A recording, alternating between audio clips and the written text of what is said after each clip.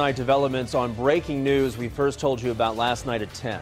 Investigators are still working to determine what caused a boating accident that killed 2 people on Grand Lake. This morning, we're learning more about the 2 young victims. 2 News reporter Patricia Santos is live near Duck Creek on Grand Lake, which is south of Bernice, with the new information. Patty?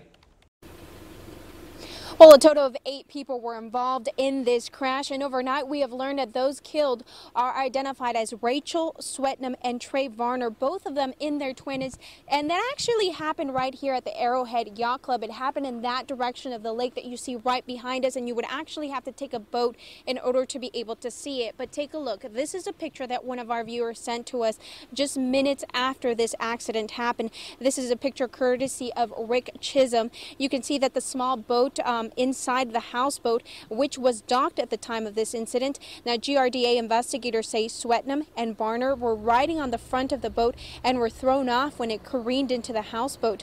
2 passengers were taken to Veneta Hospital. 4 others on the boat were not injured. Now, all of this happened around 5:30 yesterday near Duck Creek on Grand Lake.